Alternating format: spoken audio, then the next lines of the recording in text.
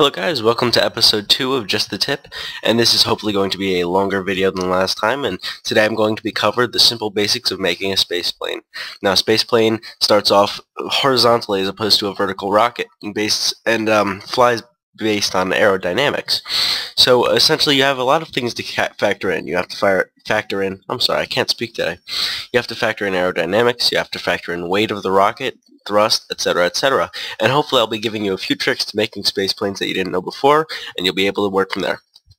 Now I start off with these heavy fuel tanks, even though they're not the ones that generally work with spaceplane jets. I mean, they do work with spaceplane jets, they're just much heavier and meant for rockets as opposed to air-breathing engines.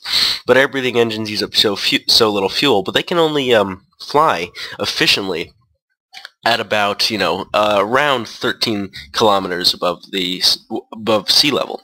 So I tend to put in extra, rockets with, thrust, non-air-breathing rockets, in case you want to take your rocket plane higher in the atmosphere. Sorry, I really am having a hard time talking today. Now, one thing that's very important is the symmetry tool, because that allows you to put things on sideways, but that's, a very routine operation, and most of you I'm sure would know about it. I find putting on an SAS module in the back does serve to keep your rocket stable, and it does work very well. And one thing that I noticed is sometimes it's very, very difficult to make your rocket, fly straight. Sometimes it's very unstable, it starts flipping, and that's one of the key problems you have to combat. Now I find one of the best ways to fix that is have your rocket vertically symmetrical, not just horizontally symmetrical. And I'll show you what I mean in a minute. But let's start out by putting on wings on the side. Oop. Now I plan to have this, as a two-jet plane. So we're going to have jets on the side, and I'll put on, let's try to keep it light. We already have such a massive fuselage in the center. So let's just keep the light engines on. Alright, that looks good. And anything else that we'd like to add? The air breathers on the front, just to, if anything, just to make them look nice. I find the new pages on the screen sometimes a little difficult to navigate sometimes because you forget which page you're on, and when you're shifting through very quickly you forget what you're looking for. And now from here what I like to do is I like to put on these jet rockets and then put on these right after, and from there you can put on, no, not these air breathers. Right. Now from there, plane's looking not too bad so far. Really nice actually, it's coming together well. And then from there we'll put on these, make it a nice fat sideways plane. So it's looking good so far, but also if you notice from side point, it's the very same up and down as it is from left to right. Like you can see, I've been putting everything on both sides similarly, but I'm also not building up and downwards differently either. And there's another example of that in a minute. What I'm going to do is, when I put stabilizers on the back of the plane, I also tend to put them there, and I tend to put similar ones there. And this works well instead of a tail wing, because it does give you the the rotating stability.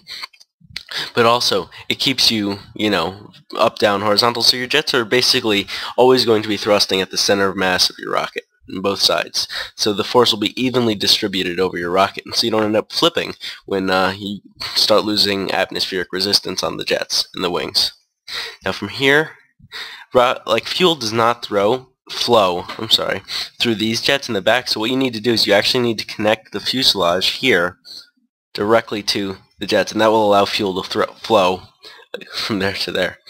And lastly, I can connect them again from these jets to here on the back. There you go. So now we have two stages of fuel.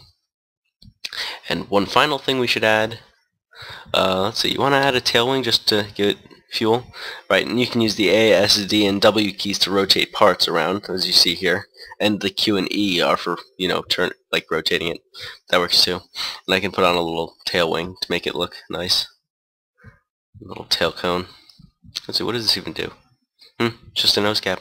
Now from here, you notice we need to put wheels on. Put one on the front, or one on the back, I'm sorry, and one on the front, and two on each wing. And that'll be an extremely stable rocket for takeoff. And let's see, anything else we'd like to add?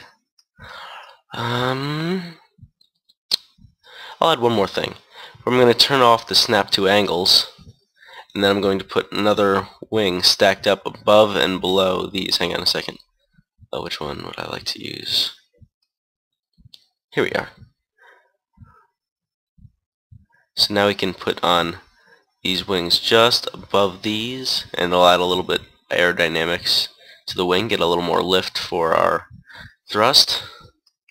And that sounded actually kind of dirty. And equally below, because we want to make it aerodynamically stable and symmetrical up, down, not just left, right. So there we go. Looks nice.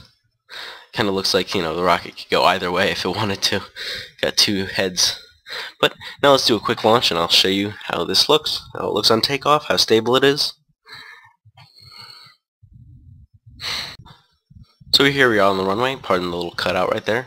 And so I just started up the rocket and fired, and let's see how far we can go. Going pretty fast, which is excellent so far. Already up to 53 meters per second. And I'm not a fan of how much this lags on my computer, but I only have so many processors that can run this game. So we hit the end of the runway, we tilt up a little bit. That's a nice stable takeoff. You see we're flowing up nicely. And now that we're off the ground, I can, once we stop lagging, I can zoom in, I can show you the landing gear and such. But you can see in the landing gear the wheels are spinning, and with hold down the B button it'll break them. And that's used for landing when you want to slow yourself down as well. Hold down the B button or tap it if you want to not crash, and it will slow your plane down. Now that the wheels are stopped, I will raise the landing gear. And I absolutely love the detail that they put into that, and I wish it didn't show all is lagging. Yeah, let's try again. Oh, it lags every time I do, so I'm going to pull them up and they'll be done with it. But I absolutely love the attention to detail they put into the wheels.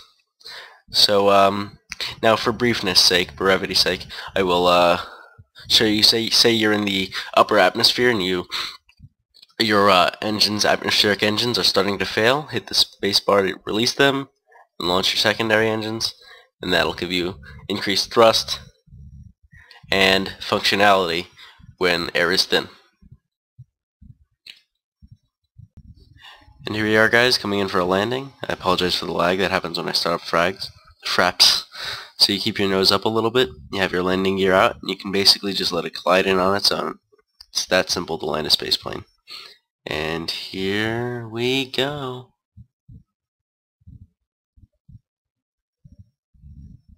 Nice and simple. Down. It's lagging a little bit, but we're safe. And I'm going to tap B a little bit to slow ourselves down. And there, we are down for a nice landing. So guys, I hope you enjoyed this episode of Just the Tip. This time we focused on space planes. If you guys enjoyed it, leave a like. I can't talk. If you guys enjoyed it, leave a rate, comment, sub, favorite, etc. Do what you feel the video deserves, and I hope you guys have a nice day. Just a freaking way out. Peace.